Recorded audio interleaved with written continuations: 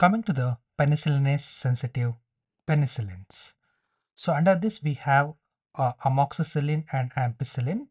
The mechanism is similar to that of the penicillin G and V, where this drug binds to the penicillin binding protein, blocks the transpeptidase, thereby there won't be any cross-linking formed between the peptidoglycan, which is required for a strong cell wall.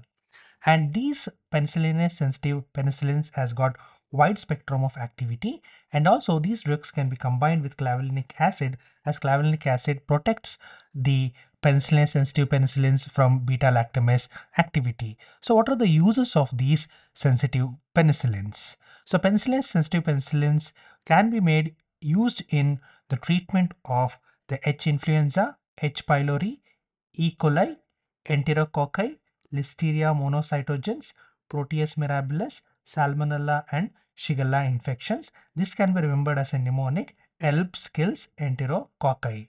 And major adverse effects, as I told in the earlier class, the penicillins are more commonly known to cause hypersensitivity reaction, and also this being a wide spectrum, it can cause a pseudomembranous colitis. The resistance can develop mainly due to the penicillinase activity, which is a type of the beta lactamase enzyme.